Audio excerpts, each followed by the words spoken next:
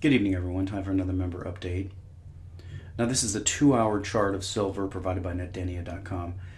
You can see I've drawn a number of things here. The first one is going to be this downtrend channel.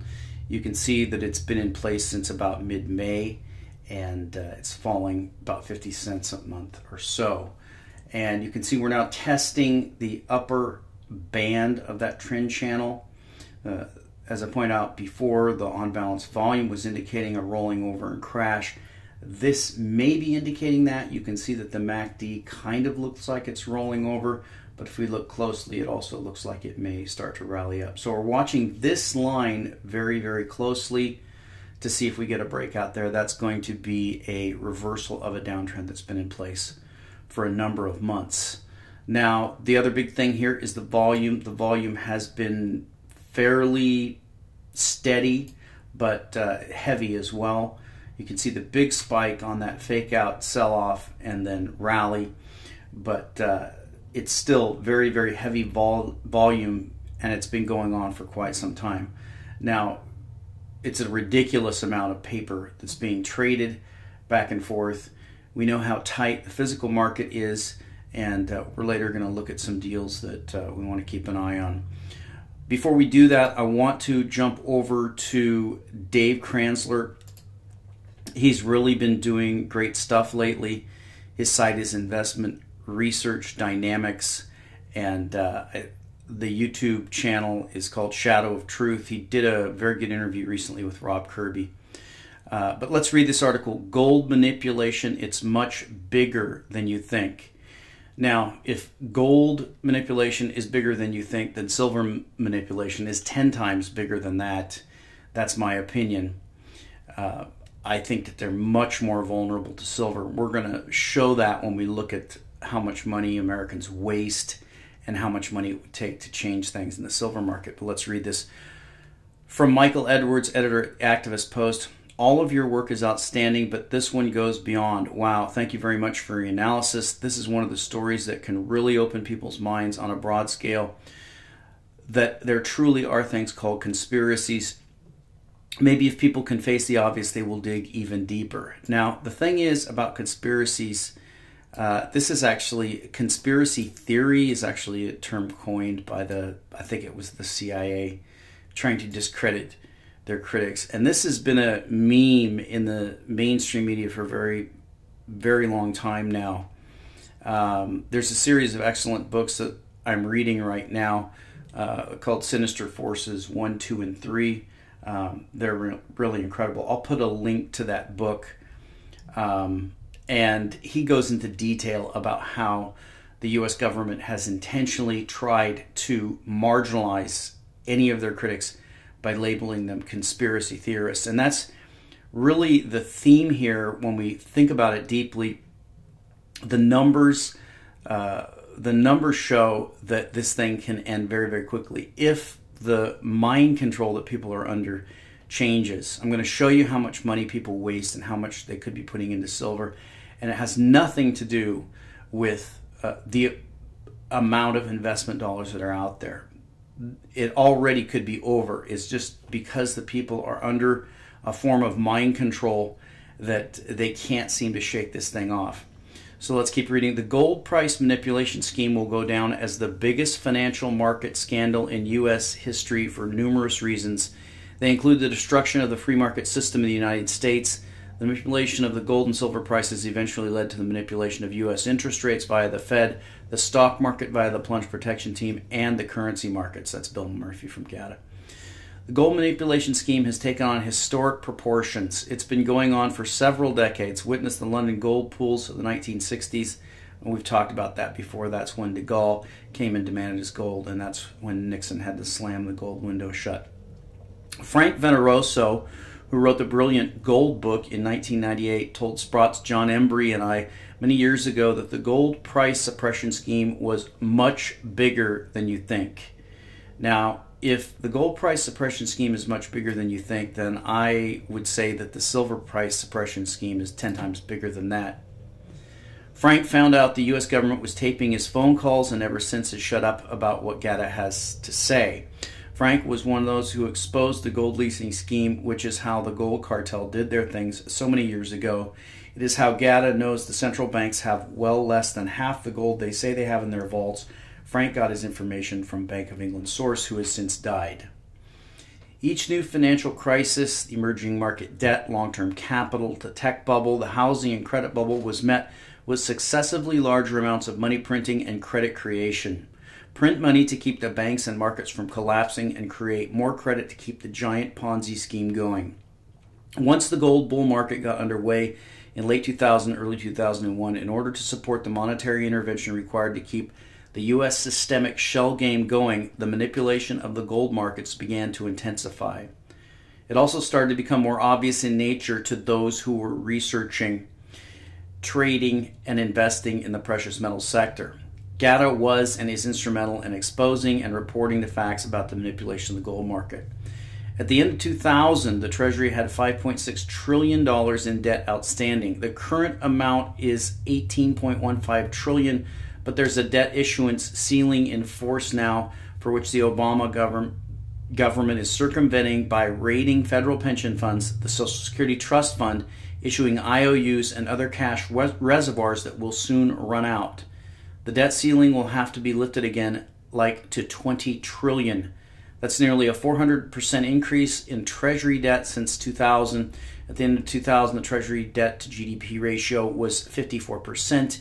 Today, it's 102.5%, and this does not include the Treasury's Fannie Mae and Freddie Mac guarantees. Now, they just released a GDP number today, which is rigged. You can watch the latest Peter Schiff on that. And they revised upward the first quarter, so they're making sure that they don't have a recession. But of course, these are just fake figures. Today, it's 102.5%, and this does not include the Treasury's Fannie Mae and Freddie Mac guarantees. In other words, the amount of government debt has grown at twice the nominal rate of the U.S. economy in the same period. Note, the wealth produced by the U.S. is part of the theoretical backing of the dollar. This is just government on-balance sheet debt, total government contingent liabilities, and we know what those are. There's also derivatives, we know, $200 trillion. Yes, China has its issues as well, but it has two things the U.S. does not. $3.4 trillion in foreign currency reserve backed by a big trade surplus and a massive amount of gold. On the other hand, the U.S. foreign reserves are roughly $39 billion, and it runs a $40 billion a month trade deficit. It's highly unlikely that the U.S. government possesses legal title to little or, if any, gold. In my opinion, the ability of the U.S. in conjunction with its European vassals and the BIS, now I agree completely with that. These guys are all in league. The U.S., the Europeans, the BIS, this is the Anglo-American Western Empire. This is the empire that's collapsing right now. They're all in it together. They all work together, and they're all behind this suppression scheme. To keep the U.S. dollar fiat money system in motion is largely dependent on the ability to keep the price of gold suppressed. In 2011, when silver threatened to take out $50 and gold was headed in the $2,000, the U.S. elitists were staring into the abyss. That's when the gold market intervention took on a whole new dimension. This is best visualized with this graphic. Now, this is a great graphic here. This is the central bank balance sheet versus the gold price. And you can see that right when they did the smackdown on silver, right here, this is when they tried to reverse things. They took gold out later. It was in September of that year. They took out silver in May. They took out gold in September. But you can see that the metals were racing away from the balance sheet number.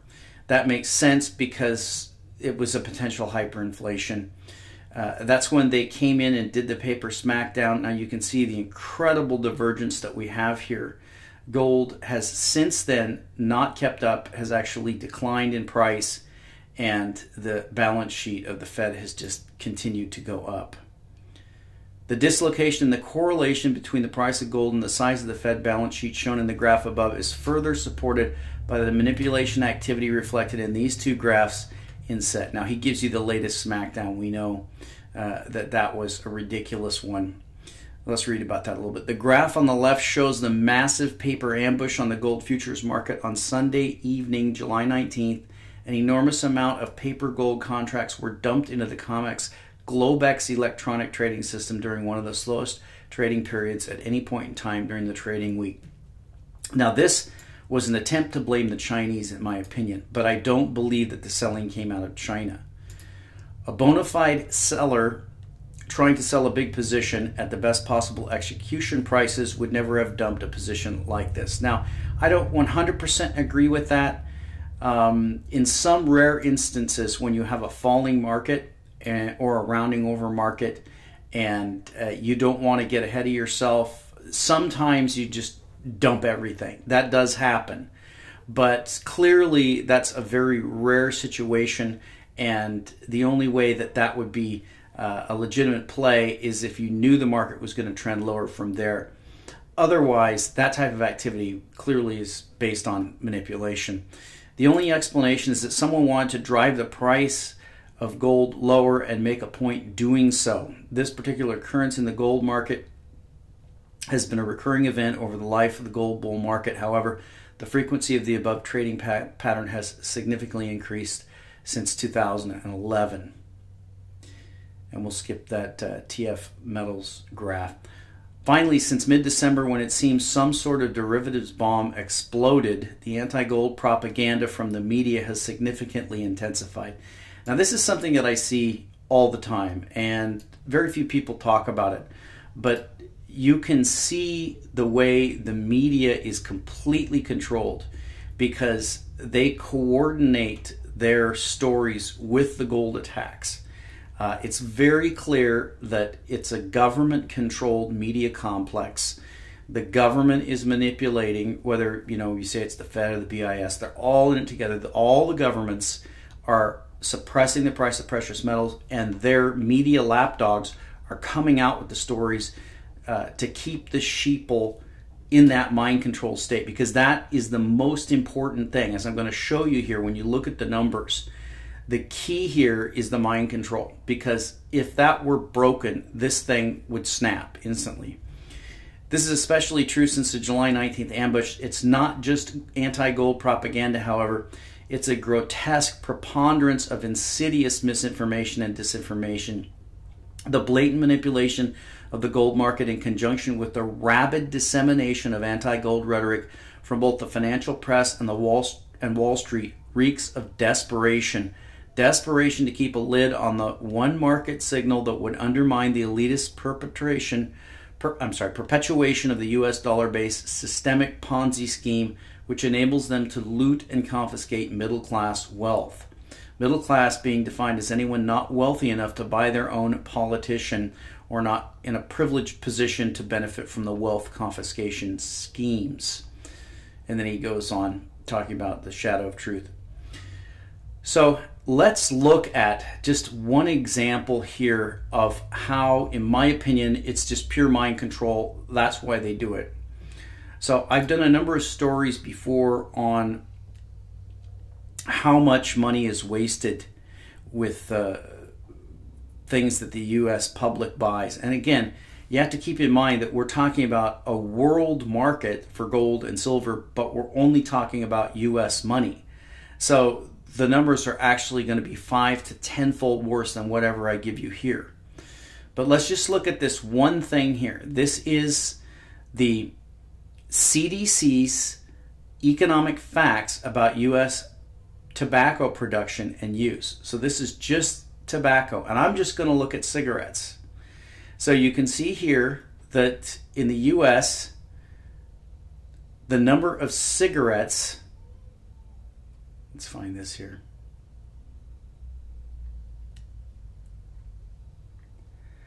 Cigarette sales.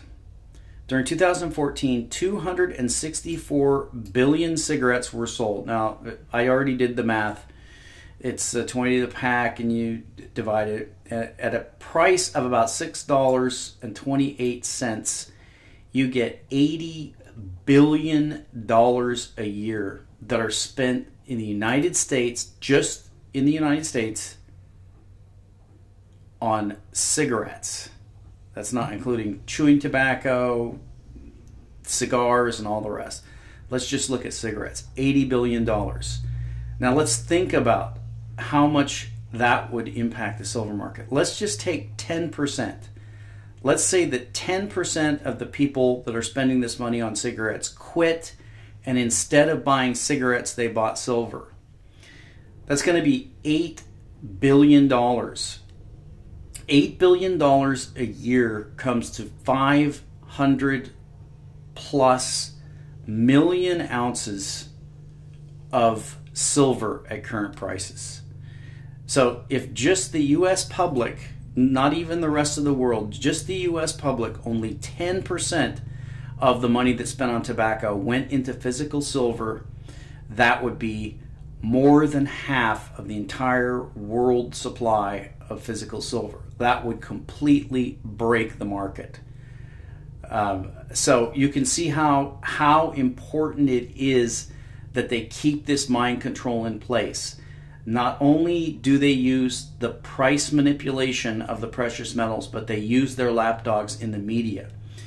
If you'll notice, you don't even hear them talking anymore about the allocation of gold and silver in a portfolio. It used to be 5 or 10%. Well, if you look at the numbers, they're as staggering as these numbers for cigarettes. If they even talked about having 5% of people's investable assets in silver, we're talking about a ridiculous blowout number. There's no way that there's enough silver at present prices. Prices would have to go tenfold, 100-fold. We don't even know where prices would go.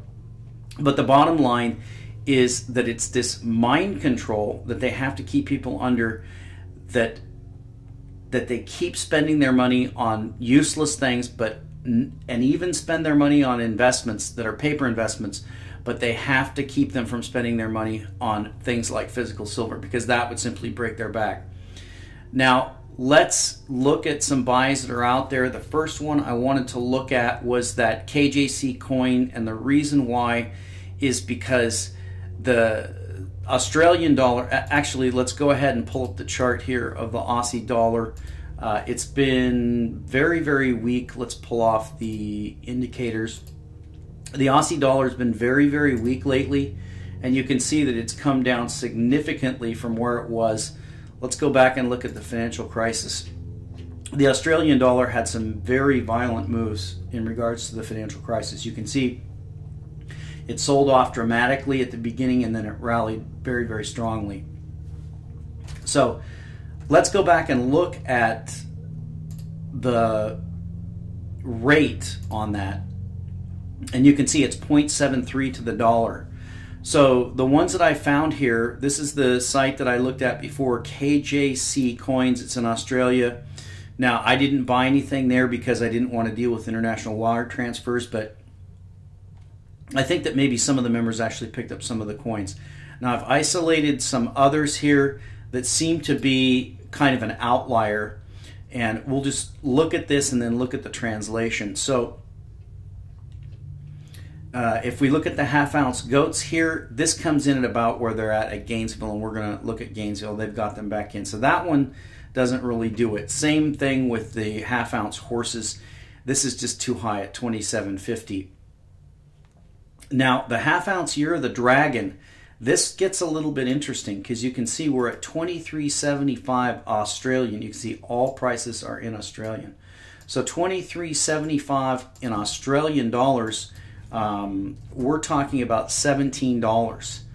Now, $17 seems a little high, but you have to remember when the dragon was out there, I think I bought some of mine for 22. I got others as low as 12, but 17 is pretty low. So you can see they've got about 200 of those in stock. That might be something someone wants to look at.